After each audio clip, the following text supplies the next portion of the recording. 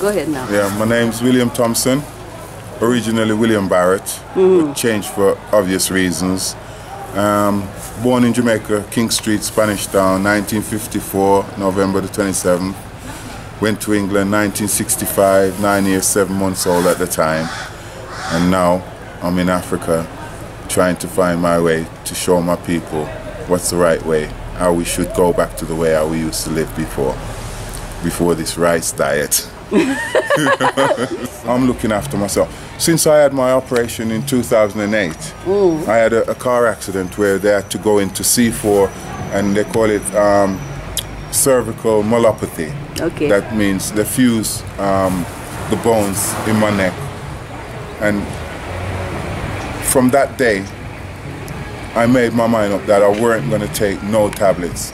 Wow. So even before the operation, I was suffering from severe pain, and they tried to give me painkillers, which I wouldn't take. Yeah. And I've now surpassed that, where I don't take no tablets for nothing. Nothing, not even for headaches. I just find that there's things, if you can think what your body is, or know your body, you'll know what is good for your body. You know, you can know what will heal you. Yeah, you know? so you have to use your intuition, but that's a whole nother thing as far as your different meditations and what have you, to be able to even go to that state where you could be in severe pain and not take these painkillers. So that's another story. That's another show that Leah haven't got yet. But I just wanted this Rasta, real Rasta man for true, the supreme diet, to help us get it straight and start thinking about what is that Rasta diet about. Well, but the juices is one thing, and black rice I know is a good thing, but you can start with brown rice.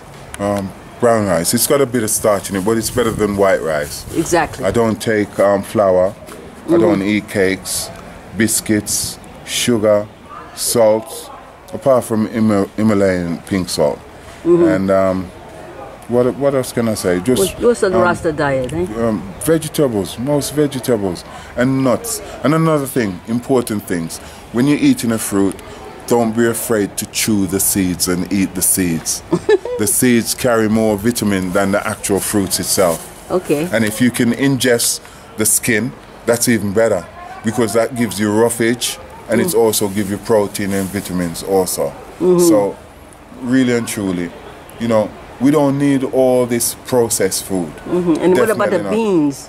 Oh, beans is good. Beans is good, so that's part of the Rasta diet. Beans is very good. Brown rice. Brown rice and beans. And the vegetables and juices, and juicing in your own juice, because even these beverages that we buy are really... not from concentrate, they say. Yeah, yeah. The ones, what I have is cold pressed fruits, but to buy a carton of juice in a superstore, no doubt you're going to be getting something processed, which isn't good for you. So if they're saying from concentrate, that means it's all sorts of things mixed up in it. And if you look at the packaging on the back of it, you'll see that it's probably only 18% natural juice what's in it. So you can judge it for yourself. Is this good or is that bad for me?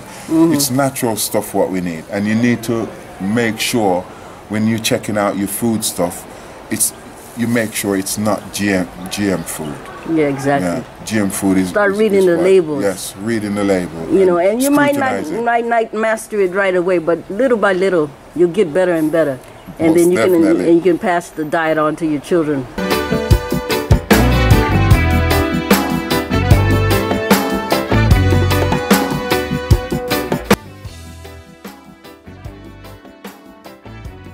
And, you know, down to earth means down to earth. It's not exclusive to one area on the planet, right?